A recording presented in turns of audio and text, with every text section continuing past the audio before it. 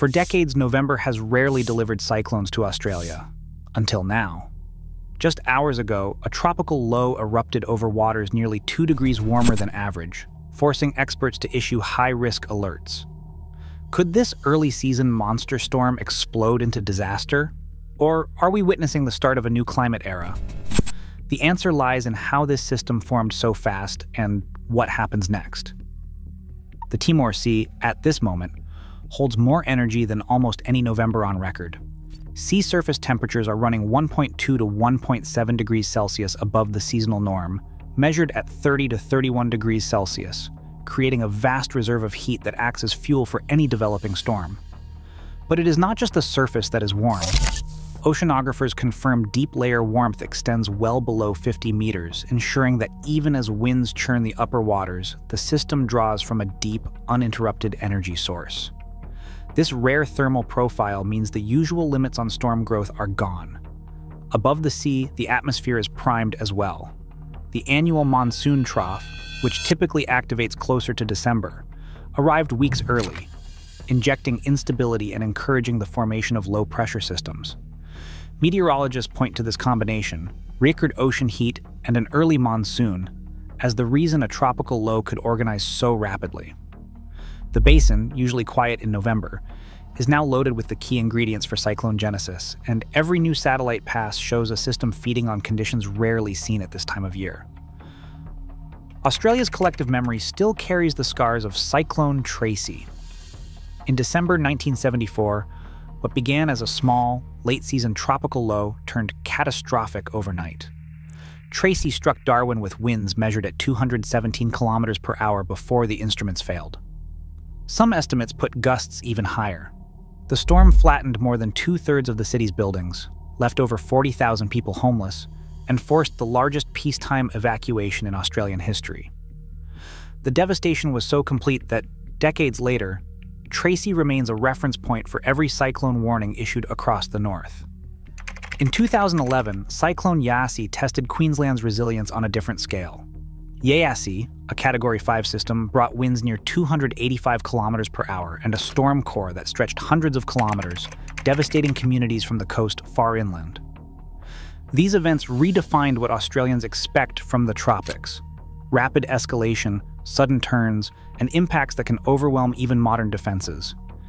Each early season anomaly now triggers a heightened sense of alert among meteorologists and the public, shaped by the hard lessons of storms that arrived before the calendar said they should. Infrared loops from Himawari 9 are tracking a storm that refuses to slow down. In the last 12 hours, satellite frames reveal a dense core of convection bursting over the Timor Sea, with cloud top temperatures plunging well below -80 degrees Celsius, a classic warning sign for meteorologists. Coastal wave buoys near Bathurst Island report a sharp rise in swell, confirming the energy that is now pushing water onto the Northern Territory shoreline. Automated pressure sensors show a steady drop, with barometers falling by 10 hectopascals in just 24 hours, an acceleration not typical for November. Inside the Bureau of Meteorology Darwin office, the lead forecaster reviews ensemble model runs. Access TC, HWRF, and ECMWF all indicate a tightening circulation and a deepening low-level core. Probability charts now place the odds of cyclone classification between 40 and 55% within the next 2 days. The Joint Typhoon Warning Center spread echoes this uncertainty, with some tracks aiming for the top-end coast, and others veering toward open water. Yet all models agree the risk is no longer speculative. At 3 p.m. local time, the Bureau of Meteorology officially escalates the system status to high for tropical cyclone development. The decision is grounded in persistent convective symmetry, a surge of deep layer moisture, and ocean heat depth rarely measured at this time of year. The public bulletin is clear: this is not a cyclone yet, but the atmosphere is primed for rapid change. Every new data point, from pressure drops to satellite signatures, points to a system flirting with the operational thresholds for cyclone genesis. On Melville Island, a Tiwi ranger stands ankle-deep in salt water, phone camera in hand, capturing the tide as it pushes past the mangroves and floods the track behind him.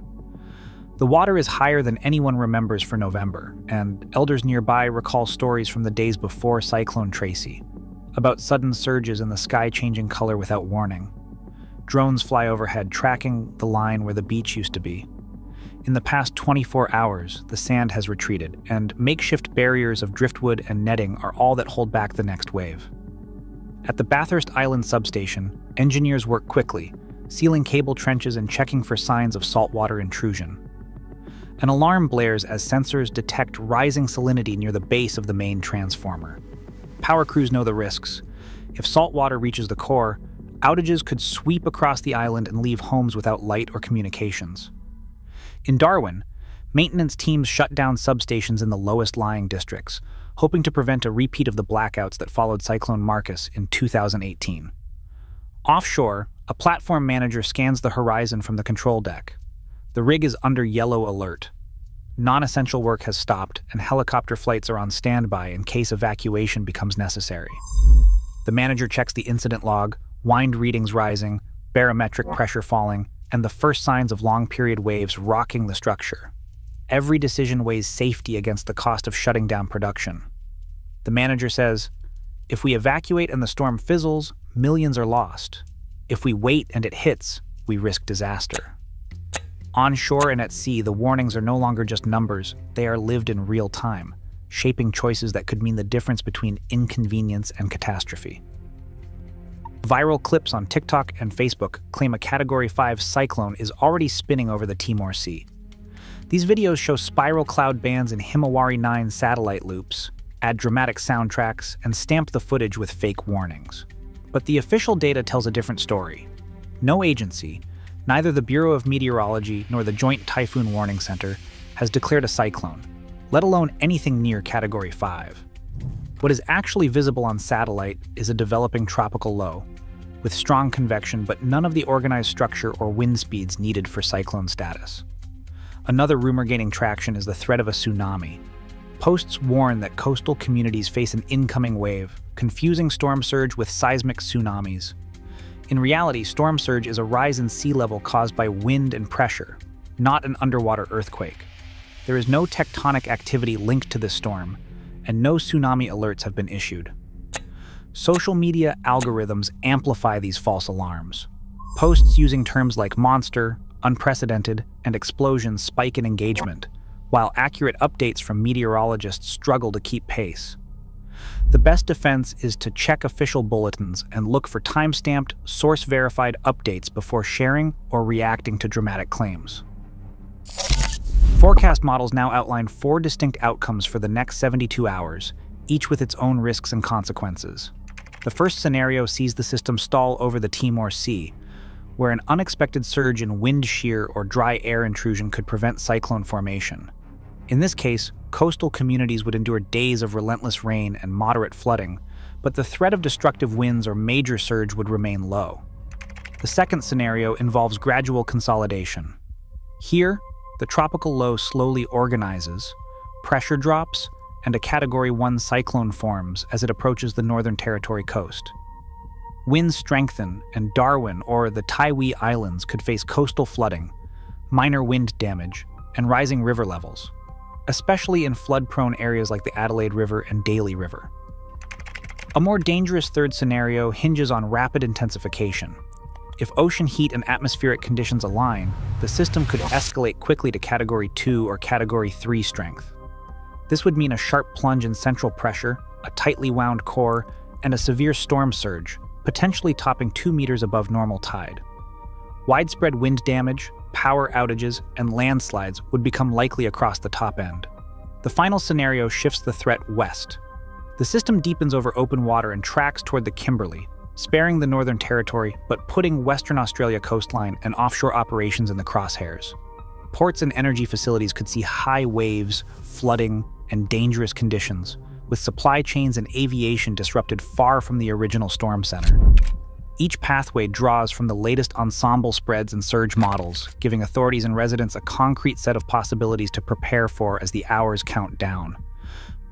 Right now, ocean temperatures off northern Australia are warmer than ever recorded in November, and storms respond to that heat. As climate signals shift cyclone season earlier, early warnings become survival tools, not just forecasts. The next hour could define the next disaster. Stay alert and stay informed.